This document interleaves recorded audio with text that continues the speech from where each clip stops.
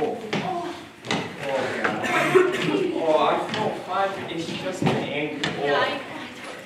Oh, Jody. Oh, I feel so bad. I ruined our wedding vacation, our anniversary vacation, baby. It's just, oh, if we finally got the time off to do this, and I'm throwing it all right into the garbage disposal. I feel so embarrassed. Oh, no, baby, Tony, baby. No, listen to me, all right? I don't want you to apologize for this, okay? How could you have known that there'd be a bear trap around the corner from the hotel jacuzzi? Put it out. All right, I'm just so happy to be out here in the countryside with you, okay? You're my sweet cheeks peppercorn bud. Oh, so much, but gosh, does my ankle hurt. Oh, how lucky were we to find an ER all the way out here in the middle of nowhere. Praise the Lord. Praise the Lord. All right. Well, see if I can. Oh, okay. Hello. Hi. Hello. Hi. My husband got his ankle caught in a beer trap about an hour ago, and we were hoping we could get some help. Hello. My name is Dr. Hadrian Witherspoon. This is my what seems to be the malady, the ailment, the infirmary, the itis. Well, Dr. Witherspoon, my name's Tony, and I came here for a wedding anniversary trip with my wife. Oh, this fair lady. Oh, dear me. Oh, Tony sometimes calls me his big squishy tush, but I think I like Fair Maiden a little more there. My name is Jody, and I'm his wife, and we've been together for 35 strong years. 5 years! Why, you puffskins must have survived 3 poxes, 2 plagues. That you could be standing here today, I am thunderstruck. Well, Doctor, it might be the Min Sour vitamin gummies that Jody here gets. Look here at this ankle. How it swells and...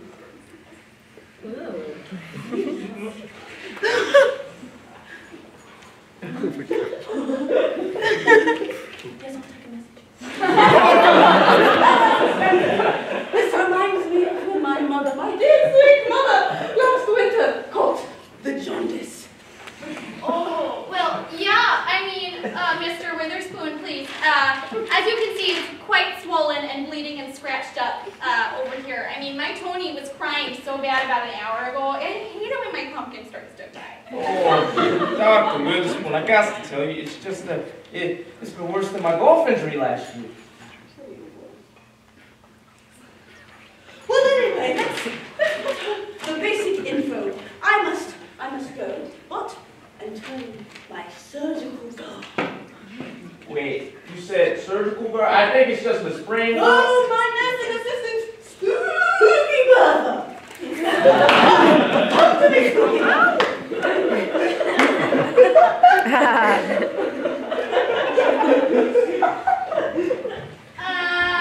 I'm sorry. What did he say that your name was? It is I! Your Spooky Brother! And I've come to anticipate your untimely death through your most intimate details. Wait, you said by what? Question! Date of birth. Oh, that's October 1st, 1976. Second question! When was the last time you touched a rat? Wait, rats? I don't touch rats. Okay, I'm a cat owner. I would never touch a rat. That's what they all say. When was the last crusade you participated in? And for which faction of the Holy League of the High Cross? You said crew what? The League of, huh? To which faction do you belong? Do you carry the emblem of the Blue Cross? Or that of the Blue Shield? I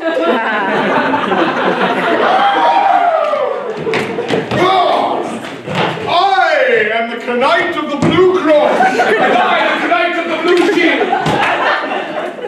Well, I got no Packers jersey in the back of my minivan. I can go out and grab it. It's parked right outside. Do you not support the noble causes of our great lands? I'm a cheesehead, okay? I have never seen either of you or your funky outfits, all right? I'm a cheesehead all the way. Sigh. Another plebeian fencer. Always happens. Every single time, you know. I just wish sometimes someone would pledge their fealty to us. Anyway, shall we exit? We shall! Absolutely! How about you? How about you? How about you? How about yourself? Hey, you know, what is the most recent date you received the Holy Communion? Oh no, we're Presbyterian. Yeah, baby. Don't you die, both of you! Now, Bertha, thank you for all of your hard work. Hand it over. I will take it from here. You go and help the poor chap suffering on the gurney. Where? What's the element? Lumbago? The grip? Milk plague? He sneezed thrice and continues to do so. The plague! Cover him with leeches! Get the leeches! No, Bertha. Not the leeches. Not yet. Nurse Hanky. Nurse Hanky. I need you to go into the back room. Take a small, solid shite and turn it into a salve. Then place 3 tablespoons on your patient's tongue. Then cut off his nose. And then save some of this for Mr. Tony. For I must vigorously rub some of your shite into his wound before performing the procedure. Oh no, you're gonna rub her poop in his big boo-boo. Is that what you're telling me right now, Mr. Dr. Witherspoon?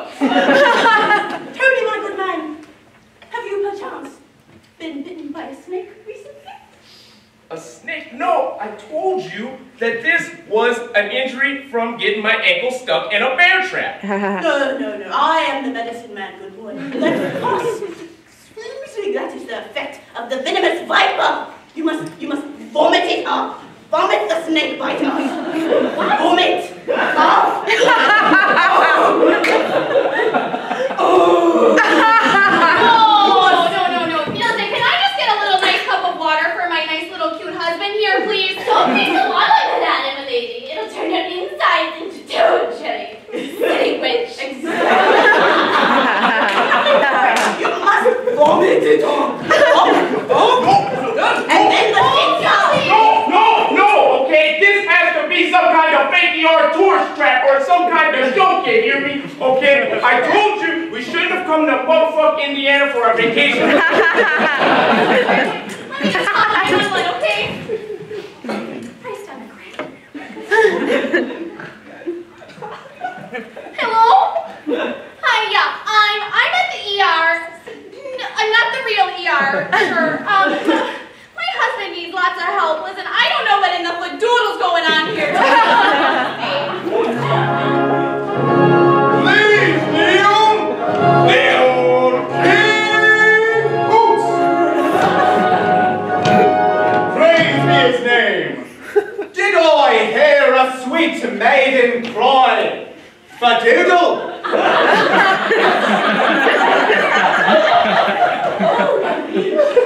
Royal Highness, King Poots.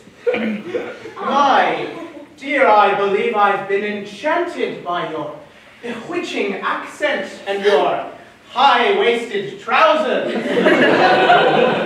Perchance I could allow you the chance to rule beside me as my fadoodle queen. Oh.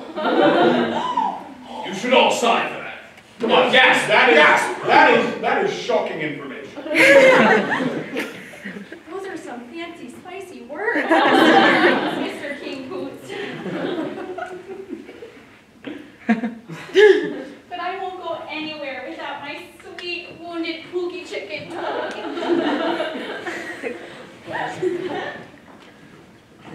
No matter, I shall take you both to reign at my right and left thigh.